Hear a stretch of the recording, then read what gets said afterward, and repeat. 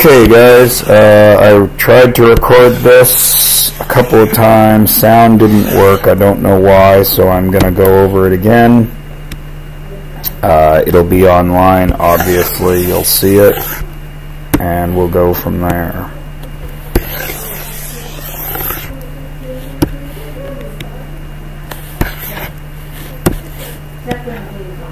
So here we are. How many terms are in the polynomial? 1, 2, 3. C.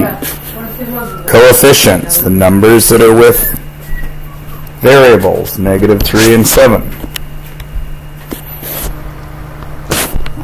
X squared, two of them positive. X, 3 of them negative. 4 positive. Subtract. 4r squared minus 7r squared is -3r squared. Then I'll do my r's. 0 r's in the first one minus 6 r's in the second one to get -6 r's. And I'll do my third one. -3 minus 5. -3 minus 5, -8. Right there, -3r, -6r, -8. Add these up to do the perimeter. 10x, 9x, 8x, 27x, 10 minus 8 minus 6, -4. 27x minus 4. Divide each one. 30 divided by 6, 5w squared. -24 divided by 6, -4w. 18 divided by 6, +3.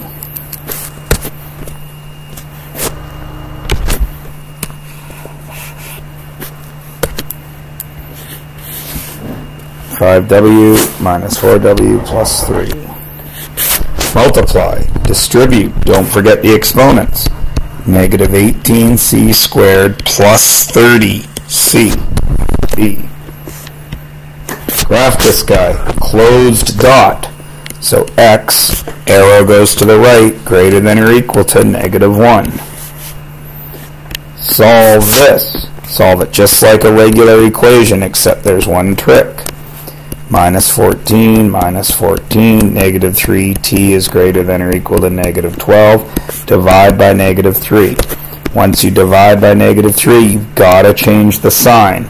So t becomes less than +4. C. Solve this. Distribute. 4x plus 20 equals 16, minus 20 minus 20, 4x equals -4, divide by 4, x equals -1. Solve this. Letters on the same side. -4 is smaller, so you're going to add 4 to both sides, and then you're going to add 8 there and add 8 there to get 7x equals 21. Divide by 7 and x will equal 3. This pattern continues. So there's perimeter to figure number. So it's n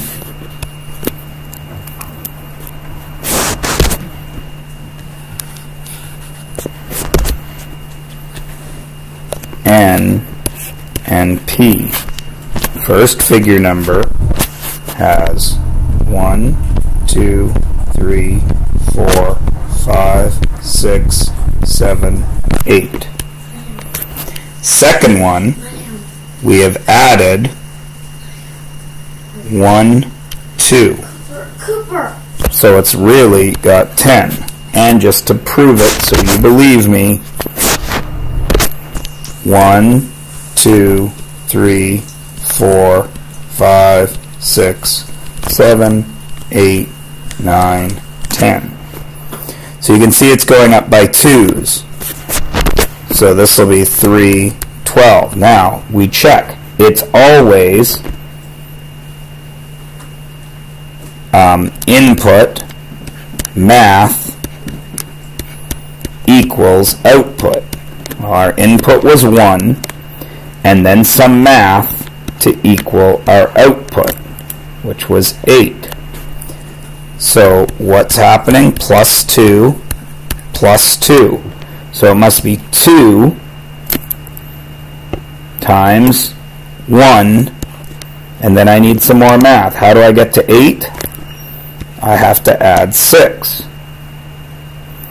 So that would make it 2n plus 6 equals p. Let's check. 2 times 2 is 4. 4 plus 6 is 10. So we're correct. So it's 3. So now I look down here and I find B is 3.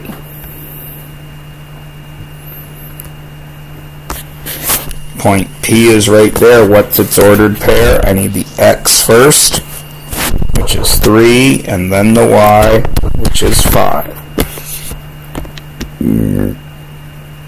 28. Which graphs are lines? The only one that isn't is curvy Q. So P, R, and S. Which graph, which of these points is on this graph? So you have to check X's and Y's. So that's a 1 for X. 12 minus 6 is 6. So P is good. 12 minus 6 times 2 is 12. 12 minus 12 is 0. So Q's out. 12 minus 6 times 2 is 12 is 0. So R is good.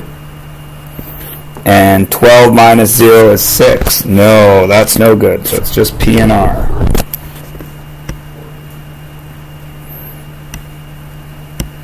Which line is Y equals 2? Well, there's Y equals 2. There's only one line going through it. It's line P. Vertical lines. Vertical lines means only an X value. So that's only an X, that's got a Y, that's got an X and a Y, and that's got an X. So it's 1 and 4. Which equation below is this? Choose a point, any point on the graph. I'm going to choose that one. That is 4, 1. Now I'm going to come up to here. There is an X, there is a Y. Half of X is 2, plus 1 is 3. So this guy would be 4, 3. That's not 4, 1, so he's out. This guy, when I start with 4, half of 4 is 2. 2 minus 1 is 1, so that guy would be 4, 1. Hey, that works. This guy, if I start with 4, negative 2 times 4 is negative 8. Negative 8 minus 1 is not 1, so he's out. And 8 minus 1 is not 1, so he's out. So it has to be line 2. Determine X when Y is negative 2. So I go to negative 2, and I find my X. Right there, up. It's a half, negative a half. The original frame is this. The new frame is 6.2 scale factor. So I take 8.5 and I multiply it by 6.2. Now that's pretty close to 9 times 6, right? Which is 54. So what's that one? A square has a side of 13.6. The side length of the reduction. So remember, it's model over original. So it's 3.4 over 13.6. Right? So then you just got to check which one of these it is. Well, it can't be 4 because it's a reduction. It can't be 51 because it's a reduction. So it has to be one of these two. You can quite plainly see that 3 goes into 13 4 times, so it must be 1/4 without even getting your calculator out. As soon as you see this, what do you know you have to do? Cross multiply. Multiply the pair, divide the spare. 18x equals 13.5 times 4.5. So I get out my calculator. 13.5 times 4.5. Then I divide by 18. And I get 3.375. Right there. Determine the length of AE. AE is right here. What side does it compare to? This side right here. So 3 compares to this that I don't know, which is x. Now, what do I know? I know this side is 4, and I know this whole side is 14. So the little one, 4 over 14. Then I multiply the pair, divide the spare, which is 3 times 14 divided by 4, which is 42 divided by 4, which is about 10, so 10.5. You didn't have to do 38, you didn't have to do 39, you didn't have to do 40. 41, which is the tangent? Right there, PR. O is the center of the circle, makes that 90, makes that 90 minus 41, which is 30, 49.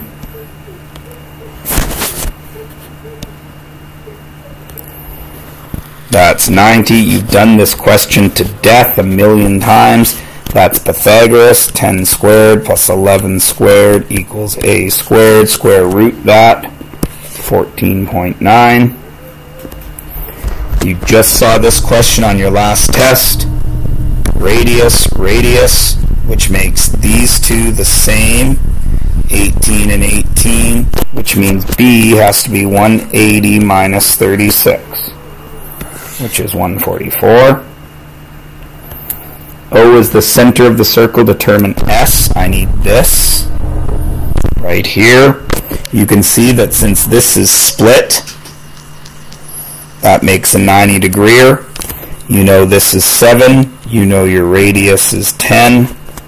So it's 10 squared minus 7 squared will equal S squared. Square root that. That's 100 minus 49, square root, which is 51, equals S squared. The square root of 51 is, of course, 7.1. QS goes right there. I need all the angles from QS. There's 1. QPS. There's 2. QTS.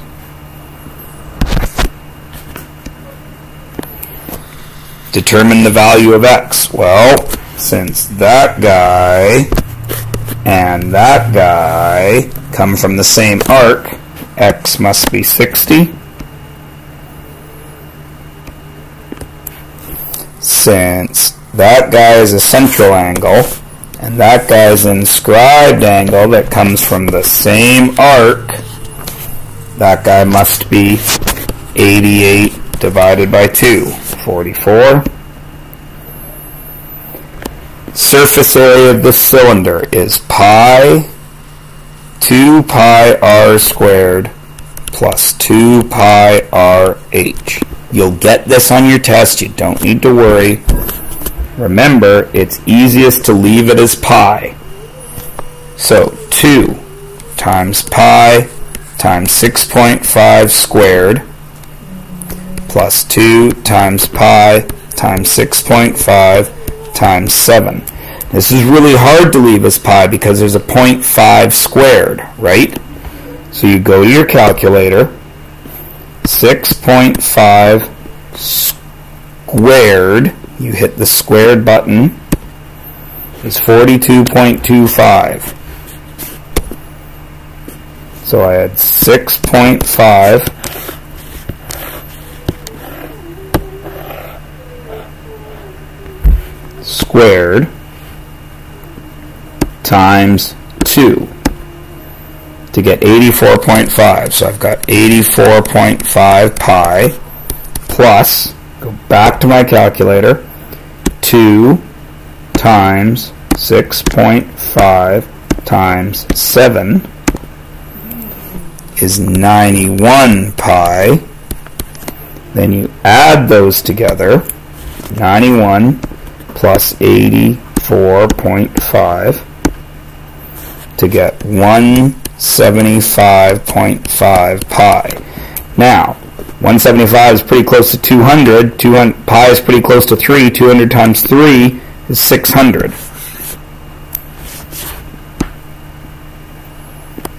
Find this surface area. It's a 10 centimeter cube on a 20 centimeter cube. So, remember, you guys were taught that's cube 1 plus cube 2 minus 2 overlaps. That's how you were taught one way. I taught you another way too, but I'm going to show you this way because this is what's in your notes. Remember, this is 20, so this is 20. So this is, since they're cubes, they're all the same. So it's 6 times 20 times 20, which is, go to your calculator, 6 times 20 times 20. It's 2,400. I'm not going to be going to the calculators again. 6 times 10 times 10 is 6 times 100, which is 600. I add. The overlap is this. 10 times 10, and I need 2 of them because I need 2 overlaps. So minus 200 equals 2,800. And that's it.